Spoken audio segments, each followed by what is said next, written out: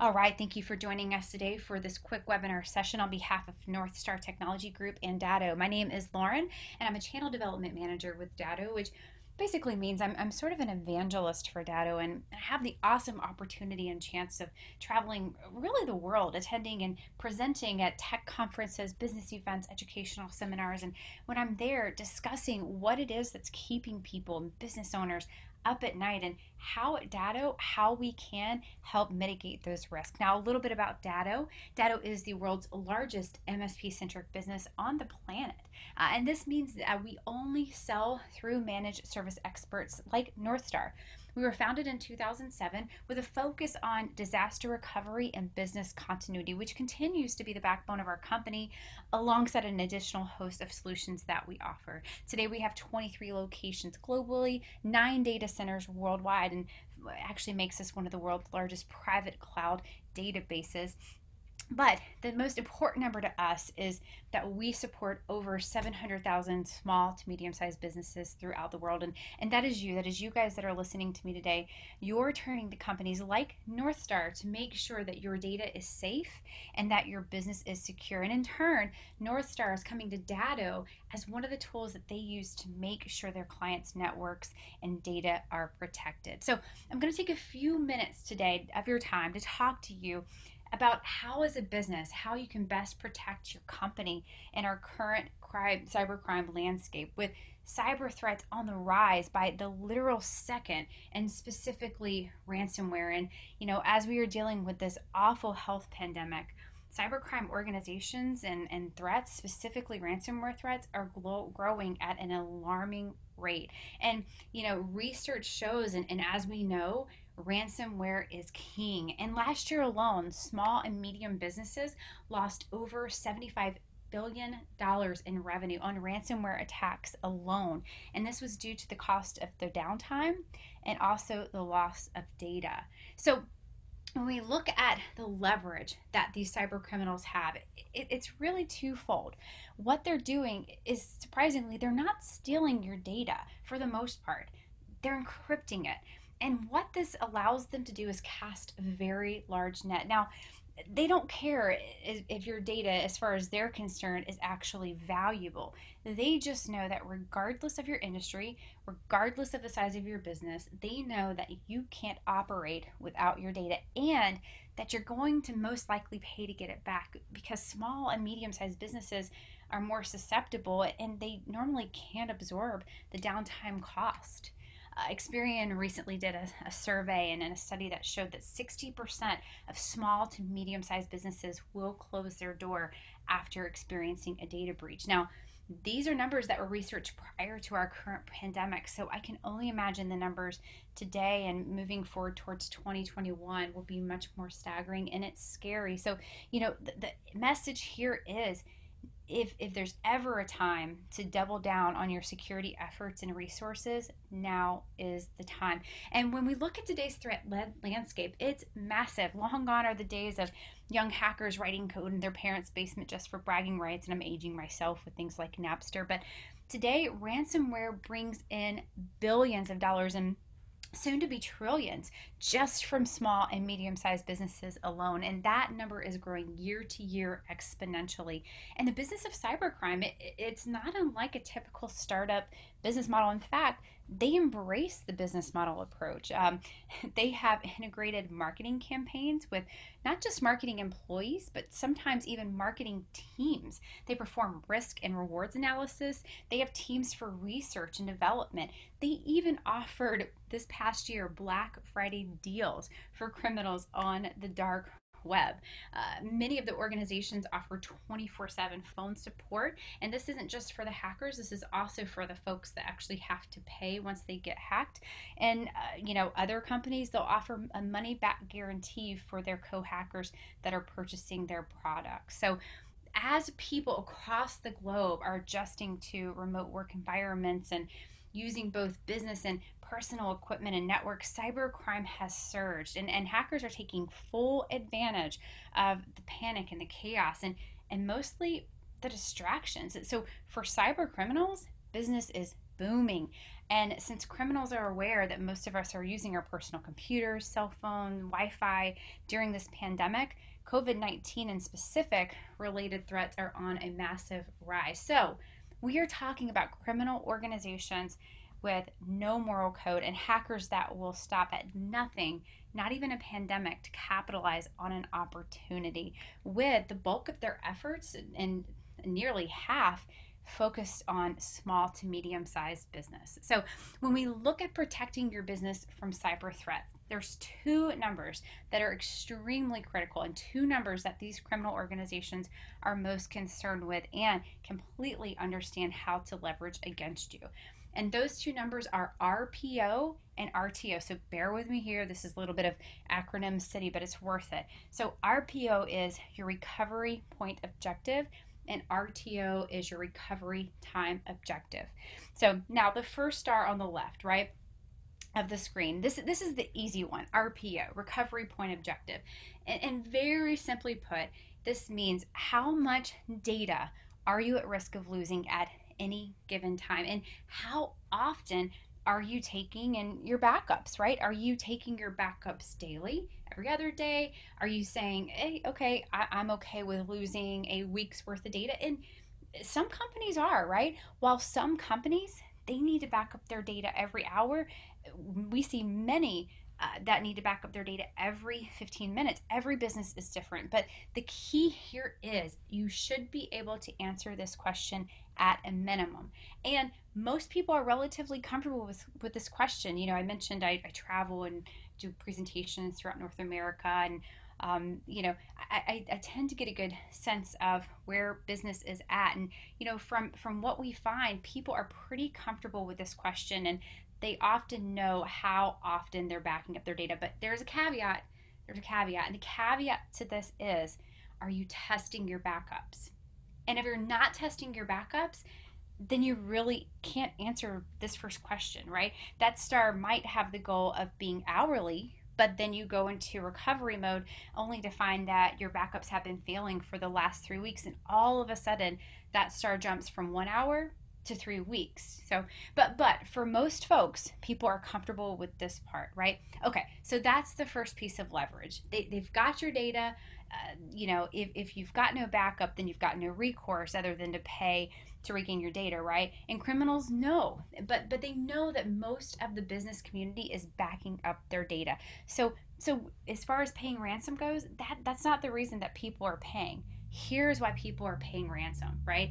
It's on the right hand side of the screen, that star right underneath the other acronym, RPO, recovery time objective. This is why people are paying ransom. So, okay, you're backing up your data, but how much time will it take for you to pull all of that data back and put it into a new machine and then get it back up to a production environment? Most folks can't answer that, right? Would it be 2 days? Would it be 2 weeks? Longer? Most people have never even done a test like this, so they don't know. And criminals know this, and they will put you in a position to say, okay, pay me $5,000 in Bitcoin ransom, or your only other option, go ahead, restore your data, call me back in a week. And the cost of downtime for that company will far exceed the $5,000 ransom request. In fact, that downtime will cost 23 times more. We've done tons of studies on this, and there's research. It will cost 23 times more than the initial ransom request, and that's why people pay. But here's the thing. Even if you pay that ransom, you aren't guaranteed that the criminal won't target your company again. And there's no guarantee they'll actually release the data after you pay, right? Again, these are criminals at the end of the day. So now I tell the story of the city of Atlanta, and you may have heard of this, but I tell the story because the numbers are public, and we know the numbers, and it's not a guessing game, right? About a year and a half ago, Atlanta was hit with ransomware. A simple phishing attack. Someone, clicked the bait, and immediately all of their information, all of their systems were completely encrypted and frozen. They could not log onto a single computer. They could not do anything with any of the systems that they have. Now, the initial ransom request, it was relatively speaking, right? This is the city of Atlanta we're talking about, relatively small. It was only $52,000 at the time. But the city of Atlanta emphatically would not pay this ransom. They never did. So, they wanted to get back up and running. And what happened is about 2 months later, they had to go back to the city and they had to request $2.7 million. Now, this cost wasn't for the ransom. Again, they never paid the ransom cost from this hack. What this cost was, this was the cost of downtime. This was the cost of overtime for new employees, overtime for current employees, for bringing systems back up and running at an alarming speed, bringing in resources at an alarming speed, paying, all this additional cost that they would not have had to pay had they had a good business continuity plan. Well, doesn't end here, right? A few months later, they're still down and they're still trying to get back up and running. Everything's manual. They have to go back to the city and they have to request another $9.5 million, right? So in total, the taxpayers, the city of Atlanta, had to dish out $12.2 million for a $52,000 ransom request a year and a half ago. The other crazy thing about this is they lost 7 years of police dash cam video just because they didn't have a proper backup system. And to put all this into perspective, their annual IT budget that year was $35 million. So they're roughly 33% of that, just trying to get back on their feet, and again, never paying that ransom. And I watched a 60-minute report on this. They likely endured costs much higher than this, but one thing that the report talked about was that they had someone independently come out and look at their system, and they told them, you do not have a business continuity plan and you need to get one. And they didn't put the funds towards that, and here's what happened, right? So with business continuity and with backup, we want to stop thinking about traditional backup and we want to start thinking continuity.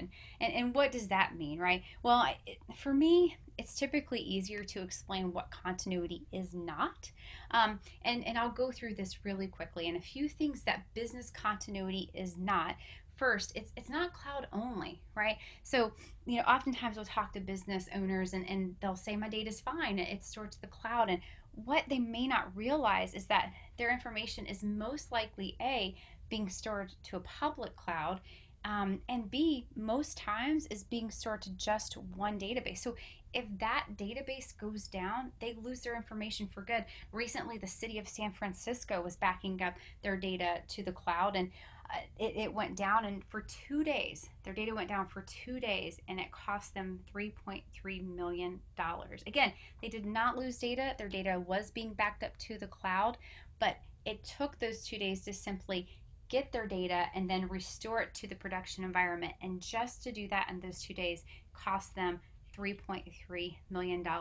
You also don't want local only, right? Many businesses are still backing up their data on site, which is great, but they're only backing up on site. And the other crazy part here is an alarming number of businesses are still using tape backups. And guys, fun fact for you here, the technology for tape backups came out in 1951. So we want to get past this, but you want to be backing up both on the cloud and locally, not either and not or.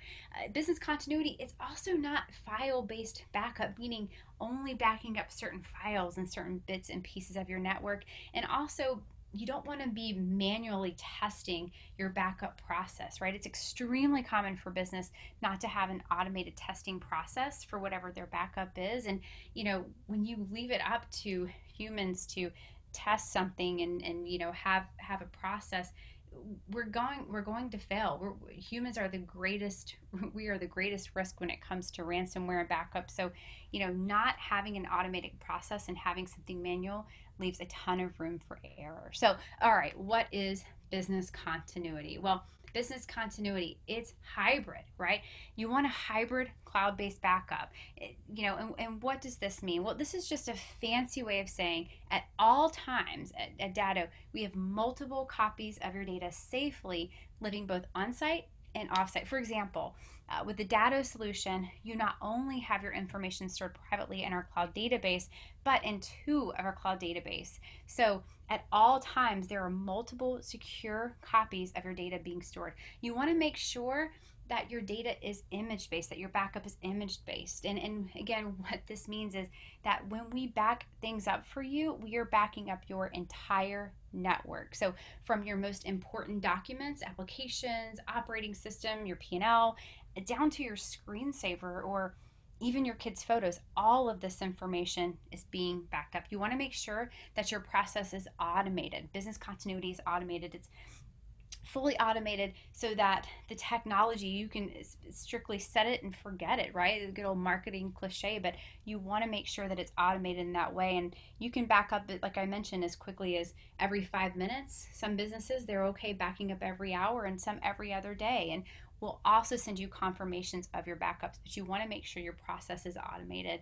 And business continuity, another thing that it offers is ransomware detection. And with our technology, we can detect when a backup is not healthy. And then what we'll do is we'll take your environment back to its last healthy and ransomware free backup. And this is crucial because ransomware can sometimes secretly live in a company's network for weeks, months, and we've even seen it for years at a time, sitting and collecting data unknowingly at the company. So with our ransomware detection, we can help negate that and take you back to a time where you had that healthy backup. And here's the rub, and here's where the Datto and our proprietary software is key: instant virtualization. And so what does this mean? What is instant virtualization? Well, virtualization general refers to the process of creating a virtual version of something, right? Whether it's a server, storage device, network, or application, the virtual version acts completely separate from the physical device. So with Datto's virtual instant virtualization, you can virtualize your computer systems either on the Datto appliance or in the Datto secure cloud within seconds, literal seconds. And this enables your business to continue immediately rather than waiting for a replacement server or part. And this means if something happens to your server, your employees will be able to continue to work as usual, and then NorthStar will be able to fix your server issues without you incurring any downtime or losing any data. So literally, with instant virtualization, everything is up and running again in a matter of seconds from a virtual instance. So now, we've done a lot of studies to figure out what the cost of downtime is, and we do know that the average cost of downtime in 2019 for small medium businesses alone was 141,000, which is up 200% from 2018, which is just insane. But it's really difficult to put a number on each individual business without doing an individual assessment. So, which is something that MSPs like NorthStar do, but it's critical that you understand both of these questions and understand the cost of your downtime. And so we do have a calculator. NorthStar can hook you up with this. They can run you through this process in as quick as 10-15 minutes, so you can see exactly what the cost of your downtime would be, and help you understand that. And wrapping all of this up, that takes us back to RPO and RTO, right? Covering both and essentially taking out both of the legs of the bad guys and helping to keep your business safe. So at the very least, I recommend connecting with NorthStar. Ken and his team can set you up with an assessment, or they can answer any questions that you have about the Datto tools and the processes and really the software that sets us apart. So best of luck, stay healthy, thank you for the time, and take care.